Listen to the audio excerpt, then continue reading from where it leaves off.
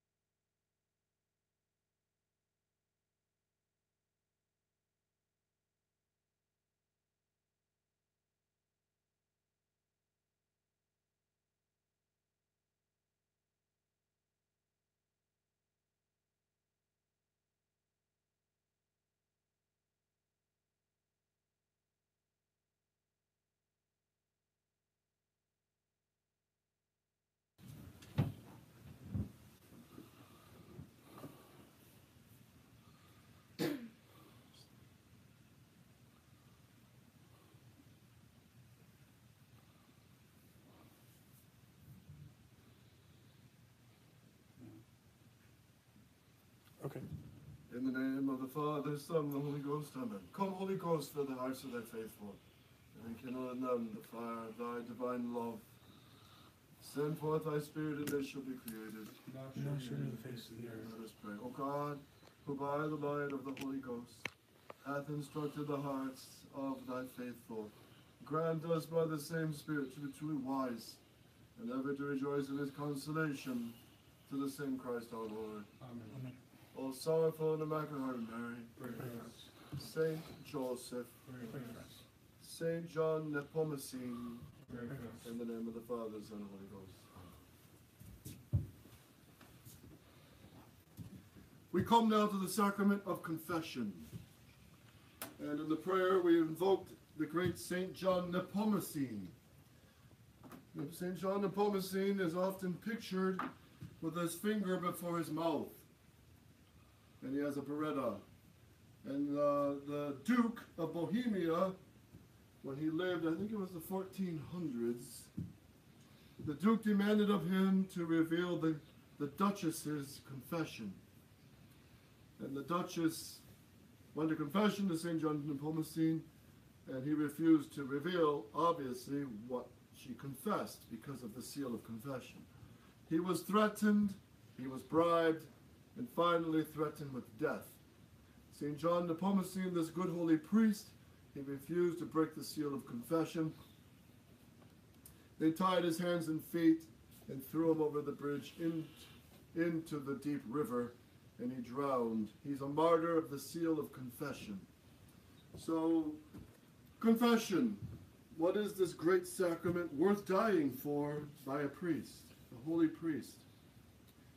It's defined in our Catechism as confession is the telling of our sins to an authorized priest for the purpose of obtaining forgiveness. An authorized priest is one who has not only the power to forgive sins by reason of his ordination to the priesthood, but also the power of jurisdiction over the persons whom come to him. He has this jurisdiction ordinarily from his bishop and by reason of his office. And then we have Psalm 31. I have confessed my sin to thee, and my fault I have not concealed. I said, I confess my iniquity to the Lord, and thou didst forgive the guilt of my sin. And then Proverbs chapter 28, verse 13. He that hideth his sins shall not prosper, but he that shall confess and forsake them shall obtain mercy. And then the Acts of the Apostles, chapter 19, verse 17. And this became known to all the Jews and Gentiles living in Ephesus, and fear fell on them all. And the name of the Lord Jesus came to be held in high honor. And many of those who believed kept coming and openly confessed their practices.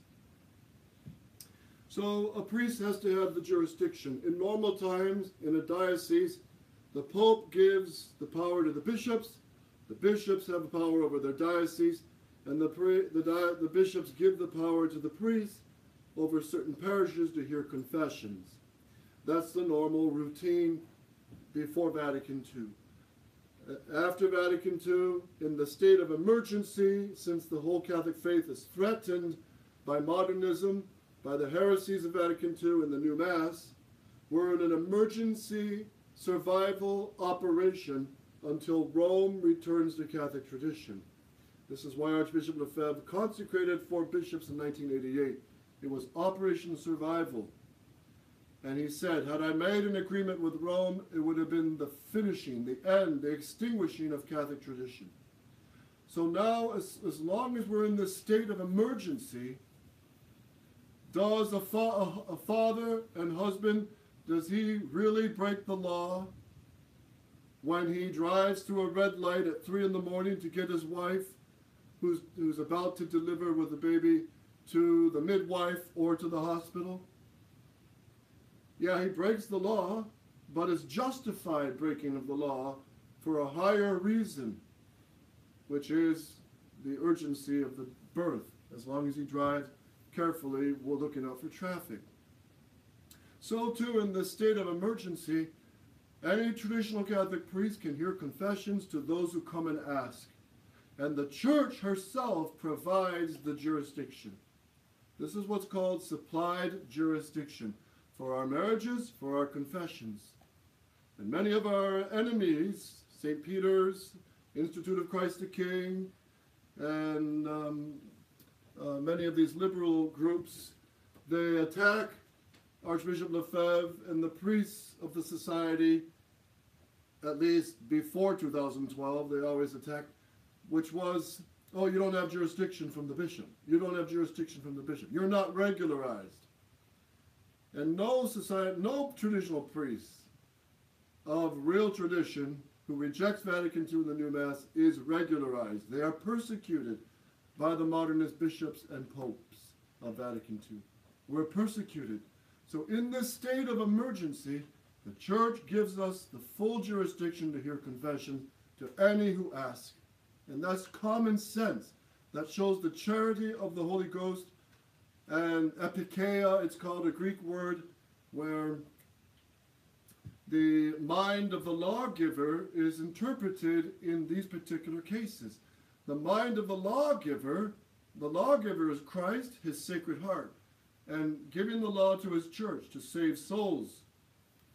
And in this emergency crisis, the mind of Christ is to forgive sins. And when the bishops try to persecute Catholic tradition, persecute Catholic priests of tradition by kicking them out to the streets, depriving them of the so-called regularization and jurisdiction to hear confessions, and the only option the people have is go to these modernist priests who tell them that certain sins are not sins, who prepare them badly for marriage, then you're in an emergency situation. And the Church herself supplies the jurisdiction. Very simply put. And it's very foolish for our enemies who have betrayed Catholic tradition by keeping the Latin Mass, pretending to be Catholic priests of tradition, but accept Vatican II and the new Mass. Say what you want, it's a betrayal. Oh, but he says Mass devoutly. All right, but it's still a betrayal. But he gives good sermons. Well, blessed be God if he speaks what's true. But still, if he openly accepts Vatican II and the new Mass, or belongs to a group that does, they are betraying the faith. So to all these good priests who belong, say, to St. Peter's Institute of Christ the King, the new SSPX, you have a duty to come, really, to tradition and abandon the lie of accepting Vatican II in the new Mass and help support the rebuilding of the Catholic Church. And there's plenty of room here for priests to come who want to fight on the front lines to defend tradition here at Our Lady Mount Carmel Seminary in Boston, Kentucky.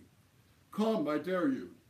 Come and stand up for our Lord and come and defend the faith the way you're ordained and supposed to by your ordination. And stop betraying our Lord and running away from the real fight that you're supposed to do. And that goes for all of us. And we're all going to be judged, especially priests, on their duty towards our Lord and how faithful we are to him and obedient to him and his Catholic tradition and his magisterium. And it's a sin to obey orders that go against Catholic tradition and the holy faith and morals. So confession then is so powerful, and we must confess our sins. Why must we confess our sins? Many Protestants have a problem with this. Oh, I go straight to God. But St. John Bosco says God didn't lay that down as a condition. He did in an emergency situation. He did if you cannot get to a priest, you can go directly to God and make a perfect act of contrition. But the normal way is the sacrament of confession. And St. John Bosco's example is this. God could have made it that when you cast the corn seeds into the field, in 1 hour you got full field of good corn, ripe and ready to eat. But God didn't do it that way. The conditions God set was, you got to prepare the field. You got to turn the field. You got to clear the weeds. You got to fertilize it, then plant the seed, and then you're not done. You got to make sure it's plentifully rained or watered or irrigated, and then only after many months, all summer long, do you start seeing the crop rise, and only in the late August or fall do you get a good crop. So that's how it works. And for us to have our sins forgiven, the normal route is kneel down to a priest and go to confession. And when we do that, we go to the Sacred Heart of Jesus, who through the priest forgives our sins. So let's go into some of these questions, why this is so important. Why must we confess our sins? First, we must confess our sins because Jesus Christ himself obliges us to do so in these words spoken to the apostles and to the successors in the priesthood. Whose sins you shall forgive, they are forgiven them. And whose sins you shall retain, they are retained. That's in St. John chapter 20 or 21, one of those chapters. Whose sins you shall forgive, they are forgiven them. Whose sins you shall retain, they are retained. How do these words of Christ oblige us to confess our sins?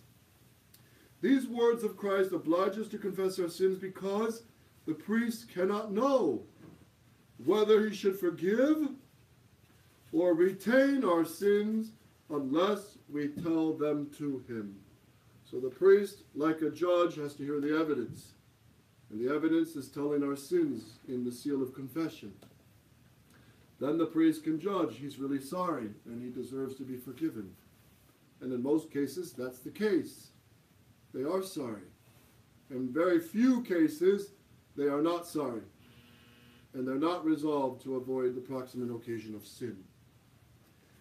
The priest must judge the penitent. In order to act as judge, the priest must know whether to forgive or to retain, that is, not forgive, the penitent's sins. It would be impossible for the priest to decide, that is, to judge whether or not the penitent should be forgiven, unless the penitent made known the extent of his guilt and his sorrow. Next point. In the sacrament of penance, the priest also acts as the physician or doctor of the soul. He tells the penitent how to avoid sin and how to amend his life. Just as we tell a doctor about our bodily aches and pains, in order that he can cure us, so also we tell our sins to the priest, in order that he can suggest spiritual remedies. So the priest will give advice to help curb this sin, how to fight this sin, how to avoid occasions of sin. Next point, since God has commanded us to confess our sins to the priest as his representative, we should not let shame prevent us from doing so. The priest, as God's representative, will advise and encourage us, help us solve our doubts, guide our future conduct, and forgive our sins in the name of Christ. He will never, under any circumstance, not even to save his own life, make our sins known to anyone else. Priests, bishops, and even the Pope must also confess their sins to a priest. So the priest is a father in confession, and he really guides the souls. And this is one of the reasons it's such a beautiful sacrament, because the priest guides the soul, and some of them are being choked by the devil, by despair, by misunderstanding, by a cloud of confusion. And to confess our sins is one of the best remedies to heal our pride, self-delusion, and many other problems that come from sin. So, and then of course the grace of the precious blood of Jesus heals the wounds of sin. Is it necessary to confess every sin?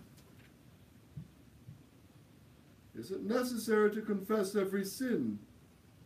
It is necessary to confess every mortal sin which has not yet been confessed and forgiven. It is not necessary to confess our venial sins, but it is better to do so. So all mortal sins must be confessed, and all their numbers as best as we can remember. So if there's let's just say a habit of sin, then we say how many times a month, how many times a week, how many times a day, for example. First point, it is not necessary to confess venial sins because they do not deprive the soul of sanctifying grace. And as I repeat, the church teaches one Our Father, one act of contrition forgives all venial sins. St. Thomas Aquinas says to receive our Lord in communion just burns off all venial sins. And depending on the love with which we receive our Lord, it burns off also purgatory time. That is, temporal punishment due to sin. Next point, it is better to confess our venial sins because when we do so, we have more assurance that they are forgiven, and because we receive from the sacrament of penance special graces to help us avoid them in the future. What are the chief qualities of a good confession? The chief qualities of a good confession are three. It must be humble, sincere, and entire. Firstly, what does it mean that our confession be humble? Our confession is humble when we accuse ourselves of our sins with a conviction of guilt for having offended God. And that's why in the sacrament of confession, we often say, my last confession was however time ago, a week ago, and these are my sins. I accuse myself of lying 5 times. I accuse myself of stealing a bank 3 times. I accuse myself of whatever so many times. I accuse myself. And that's a humble way of confessing and very truthful. Our Lord's own words, St. Luke chapter 15, verse 21. And the son said to him, Father, I have sinned against heaven and before thee. I am no longer worthy to be called thy son. And this is how we speak to our Lord in the sacrament of confession. St. Luke chapter 18, verse 13. O God, be merciful to me, the sinner. So this humbling towards God is most pleasing to God. Because the prayer of the humble man, says St. James, pierces the clouds, while the proud God rejects. And going to confession frequently humbles us, keeps us in reality, avoids, again, self-delusion, to think we're all that great. When we have to confess our sins, we realize that I'm not all that great. In fact, I'm poor and I'm miserable and I need God's help and His grace. When is our confession sincere? When is it sincere? It is sincere when we tell our sins honestly and frankly, without trying to hide, trying to excuse. First point, we must manifest our humility and sincerity in confession by telling our sins clearly and distinctly so that the priest can understand them. So, for example, I accuse myself of bad thoughts. Well, you got to be a little more precise. Bad thoughts to kill your sister, your wife, bad thoughts to steal, bad thoughts to strangle somebody, bad thoughts to blaspheme God. What bad thoughts do you mean? Or impurity? You got to be precise. Next point. Persons who lack the power of speech may, if they wish, write a list of their sins for the priest. So this does happen. They write down their sins. The priest sees it, and he writes down their penance. Persons who are hard of hearing should confess in places set aside for them so that neither they nor the priest will be overheard. And this also, in the old days, sometimes there were priests hard of hearing. And people would be lined up outside, and the priest would say, "What you say? Speak louder." And the poor penitent has to shout his sins, and the whole church is hearing their confession. So in those cases, you got to tell if the priest isn't aware, something's going to have to be done with that, right? But these things happen in the history of the church. So our sins need to be sincere, humble, sincere, and then entire. Our confession is entire when we confess at least all our mortal sins, telling their kind: murder, lust, blasphemy, stealing, telling their kind, the number of times we have committed each sin, and any circumstances changing their nature. So what is meant by the kind of sins? It is meant the class to which they belong, such as blasphemy, missing Mass without a serious reason, disobedience, theft. The best way to determine the different kinds of sin is to determine the virtue that has been violated or the commandment that has been broken. We must confess whether the sin was in thought, word, or action. Because there is a difference between these three things: thoughts, words, actions. In most prayer books, there are lists of sins which help us to determine the kinds of sins we have committed. These are called examinations of conscience. They're often in the Missal. You can find them, I think, online, a good examination of conscience, and to prepare a good confession. What are the circumstances that change the nature of sin? They are those which add some new kind of wickedness to the act that we have done. For example, if a person kills another, he commits a sin of murder. But the killing of a priest or a nun consecrated to God is a circumstance that adds a new wickedness to his act and makes it also a sin of sacrilege. So again, if I steal $20 from a rich man, that's a sin. In that case, it's a venial sin.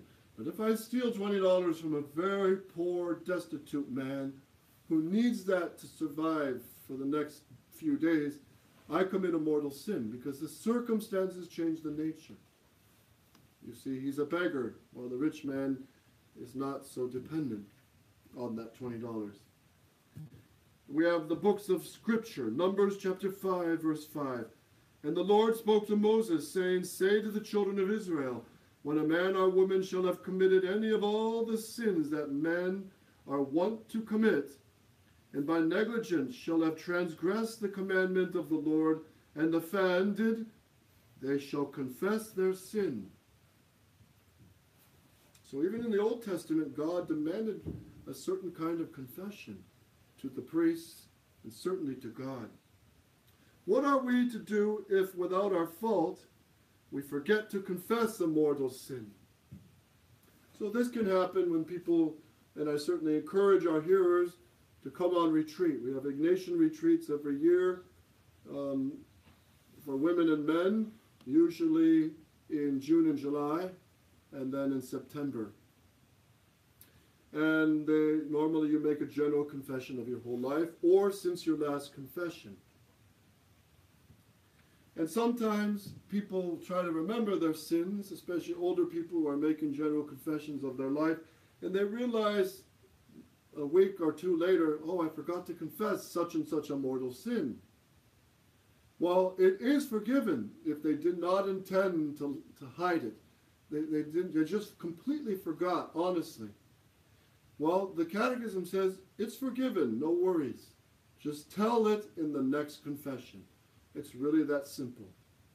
And sometimes the devil gets in there and he wants to agitate the soul. Oh, I made a bad confession. Oh, am I really forgiven? Am I in mortal sin? No, you're not. Be at peace. St. Francis de Sales tells us, be at peace, because this is an agitation from the devil. Just tell it in your next confession, and you're fine. And it's already forgiven, because you were sorry for all your sins anyway. There are times when a person... If without our fault we forget to confess a mortal sin, we may receive Holy Communion, because we have made a good confession, and the sin is forgiven. But we must tell the sin in confession if it again comes to our mind. There are times when a person can receive the sacrament of penance without telling the nature and number of all his sins. A dying person, for example, of a large number of soldiers going into battle, may not have time for a detailed confession. Before receiving absolution, they must admit that they have sinned, that they are sorry, and that they want to be absolved. Those who have confessed in this general way must, in their next confession, tell all their sins according to their nature, number, and circumstances that change their nature. So, is this a torture of the mind? Okay, maybe. But that torture is a kind of purification also. And better be tortured here and confess our sins, honestly, than to be tortured forever in hell, right? So we got to be simple with God. And if I have the audacity and the boldness and the cruelty to crucify my God again by my sins, certainly mortal sins, then it's a good medicine for my pride to confess my sins. And that's why our Lord made this sacrament also, to humble our pride, to kneel down and confess our sin. It humbles the proud. What happens if we knowingly conceal a mortal sin in confession? If we knowingly conceal a mortal sin in confession, the sins we confess are not forgiven. Moreover, we commit a mortal sin of sacrilege. St. Alphonsus calls it a lie to the Holy Ghost. So deliberately to conceal a mortal sin in confession is a sacrilege, because it is a grievous abuse of the sacrament of penance, a sacred institution of Christ. So what must a person do who has knowingly concealed a mortal sin in confession? What does he do? A person who has knowingly concealed a mortal sin in confession must confess that he has made a bad confession. Tell the sin he has concealed, mention the sacraments he has received since that time, and confess all the other mortal sins he has committed since his last good confession. So avoid all these problems. Just be simple. Confess our sins. There's no big deal to it. But the devil really is a cruel enemy, and he tries to make the person ashamed. Listen to St. Alphonsus on some of these excuses. Let me read to you from St. Alphonsus' great sermons, which all of you should be aware of.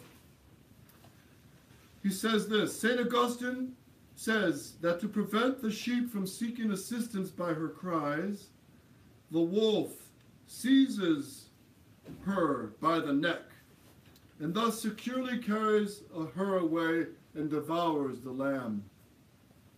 The devil acts in the same way with the sheep of our Lord Jesus Christ. After having induced them to yield to sin, he then bites them by the throat, that they may not confess their guilt, and thus he securely brings them to hell. For those who have sinned grievously, there is no means of salvation but the confession of their sins. And St. Anthony of Padua, in his many sermons, he talks about the importance of being freed from the devil's claws by good confessions. But what hope of salvation can he have who goes to confession and hides his sins and makes use of the tribunal of penance to offend God and to make himself doubly the slave of Satan? What hope would you entertain of the recovery of the man who, instead of taking the medicine prescribed by his doctor, drinks a cup of poison? What can the sacrament of penance be to those who hide their sins but a deadly poison which adds to their guilt the malice of sacrilege? In giving absolution, the confessor dispenses to his penitent the blood of Jesus Christ, for it is through the merits of that blood that he absolves from sin. What then does the sinner do when he conceals his sin in confession? He tramples underfoot the blood of Jesus Christ. And should he afterwards receive Holy Communion in a state of sin, he is, according to St. John Chrysostom, as guilty as if he threw the consecrated host into a sewer. Accursed shame! How many poor souls do you bring to hell? Unhappy souls, they think only of the shame of confessing their sins and its embarrassment, and do not reflect that if they conceal them, they shall be certainly damned. So here's the list of excuses and questions some penitents bring up from St. Alphonsus. Here we go. Some penitents ask, what will my confessor say when he hears that I have committed such a sin? St. Alphonsus says, what will he say? He will say that you are, like all persons living on the earth, miserable and prone to sin. He will say that if you have done evil, you have also performed a glorious action in overcoming shame and in honestly confessing your sins. So in the eyes of the priest, it's an honorable and praiseworthy thing because he knows how hard that can be. But I'm afraid to confess this sin. St. Alphonsus, to how many confessors, I ask, must you tell your sins? It is enough to mention it to one priest who hears many sins of the same kind from others. It is enough to confess it once. The confessor will give you a penance and absolution, and your conscience shall be in peace. But you say, I feel a great repugnance to tell this sin to my spiritual father. Tell it then, says St. Alphonsus. Just spit it out to another confessor, and if you wish, to one to whom you are totally unknown. But if this come to the knowledge of my confessor, he will be displeased with me. What then do you mean to do? Perhaps to avoid giving displeasure to him, you intend to commit a heinous crime and remain under sentence of damnation. This would be the very height of folly. Are you afraid that the confessor will make known your sin to others? Would it not be madness to suspect that he is so wicked as to break the seal of confession by revealing your sin to others? Remember that the obligation of the seal of confession is so strict that a confessor cannot speak out of confession even to the penitent of the smallest venial fault, and if he did so without his permission, he would be guilty of a most grievous sin. So the seal of confession. Now I remind you, remember the Protestants, they go on public radio, public internet interviews, and confess their sins to the world. And I can't confess my sins in the seal of confession and silence to one priest? St. Alphonsus continues, but you say I am afraid that my confessor, when he hears my sin, will rebuke me with great severity. St. Alphonsus, do you not see that all these are deceitful tricks of the devil to bring you to hell?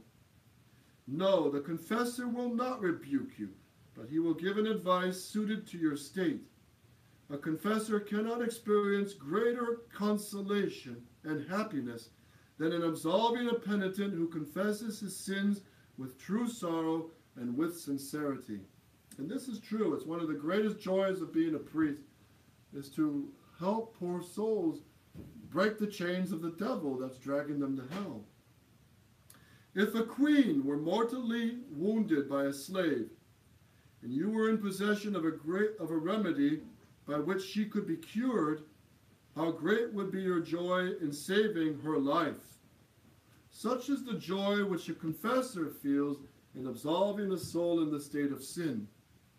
But by his act, he delivers the soul from eternal death, and by restoring to her the grace of God, he makes her a queen of paradise. So we should never be ashamed to confess all our mortal sins. And we really confess to the Sacred Heart of Jesus. And as St. John Chrysostom says, all our sins are going to be made known at the end of the world anyway. All of them. And if we've confessed them, it'll be to glorify God's mercy. If we don't confess them, it'll be to our shame and damnation in hell. So we don't play games with these great sacraments. And what does the priest give us as a penance after confession? The priest gives us a penance after confession that we may make some atonement to God for our sins, receive help to avoid them in the future, and make some satisfaction for the temporal punishment due to sin. So remember, if the priest gives you a penance, say 3 Hail Marys, you have to do it in justice to God. You owe it. And if we don't do our penances here on earth, we're going to pay for it in purgatory. So we've got to do it on earth. It's a matter of justice. So if the priest gives you a penance, let's say you have diabetes and you can't fast for long, and the priest tells you fast for 2 days. You got to tell the priest, Father, I don't have the health to do that. Can you give me another penance? And he'll be happy to, no problem.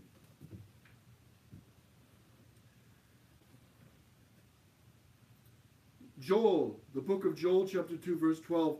Now therefore, says the Lord, be converted to me with all your heart, in fasting and in weeping and in mourning. So the satisfaction due to sins committed. What kind of punishments are due to sin?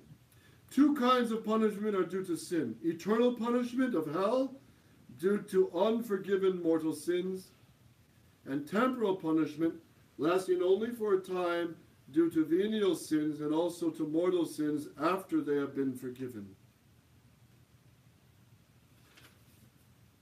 Christ, by his death on the cross, made more than adequate satisfaction to atone for all the temporal punishment due to all the sins of mankind. But God wants us also to perform works of penance ourselves in order to receive all the benefits of the satisfaction of Christ. So St. Paul will say, I fill up what is wanting to the sufferings of Christ. St. John chapter 15, and if anyone does not abide in me, he shall be cast outside as the branch and wither, and they shall gather them up and cast them into the fire, and they shall burn. So the punishment to mortal sin is eternal hellfire. And St. Alphonsus says one mortal sin is that great, that serious, that all the eternity of fire cannot sufficiently punish it. That's how serious sin is. So we want to really pray to be sorry and confess them. And remember, to confess them brings a great peace to the soul, and the absolution heals the wounds. And then the last couple questions. Does the sacrament of penance worthily received always take away all punishment? The sacrament of penance worthily received always takes away all eternal punishment, but it does not always take away all temporal punishment, which would be suffered in this life or in purgatory. The sacrament of penance, however, does not always take away all temporal punishment due to sins committed after baptism. The dispositions with which one receives the sacrament of penance determine the amount of temporal punishment which will be taken away. And that's why we want to beg from God perfect contrition. Because out of love for God, a perfect love of God could remit even all of our purgatory, or a huge chunk of it. Why does God require temporal punishment for sin? This troubles a lot of people. Why is he so mean as to demand punishment? Well, because God is God. And he's just as well as merciful. God requires temporal punishment for sin to satisfy his justice, to teach us the great evil of sin, and to warn us not to sin again. And even in as bad as our world is now, a criminal still gets punished. Many of them are sentenced for life in prison, some with the death penalty. And even in the military, there's a punishment for breaches against the law of the military. And even traffic violations have a punishment. So if the human order, the civil order, has punishment for transgressions and sins, how much more Almighty God, who is perfect and just. So sin is not a joke. Yes, God is great and merciful, and his mercy exceeds his justice, but God is not also to be mocked. And that's what our modern world does, is mock God by saying, well, I can sin, I can believe what I want and still go to heaven. That's not true. Where do we pay the debt of our temporal punishment? We pay the debt of our temporal punishment either in this life or in purgatory. Last question. What are the chief means of satisfying the debt of our temporal punishment, besides the penance given in confession? Beside the penance imposed after confession, the chief means of satisfying the debt of our temporal punishment are prayer, attending Mass, fasting, almsgiving, the works of mercy, the patient endurance of our daily sufferings, and indulgences. Tobias chapter 12. Prayer is good, with fasting and alms, more than to lay up treasures of gold. For alms delivereth from death, and the same is that which purgeth away sins, and makes to find mercy and life everlasting. So one thing very pleasing to God is prayer and giving charity to those in need, to the poor, and to those who especially are spiritually poor. Tell other people where they can hear good sermons on the internet, hear good catechisms, where they can follow Mass. And here at Our Lady Mount Carmel, every Sunday Mass is filmed live. And for many shut-ins all over the world, they can assist at Mass, send your guardian angel to Mass, make a spiritual communion. And you could receive far more grace than many people who come to the altar and come to Mass, but their minds are distracted and they really don't care to be there before God, and their hearts are far from him. So our Lord sees all the hearts all over the world. And Padre Pio used to tell the people, send your guardian angel to Mass. And if you've been to Mass, send them anyway to get more grace. That concludes this catechism for now on confession. The next catechism we will study how to make a good confession.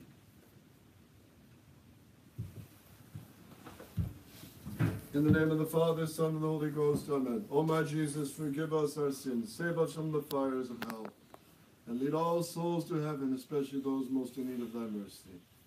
Saint Joseph, Pray for us. Saint John Nepomucene, Pray for us. Saint Anthony, Pray for us. in the name of the Father, and of the Son, and of the Holy Ghost, amen.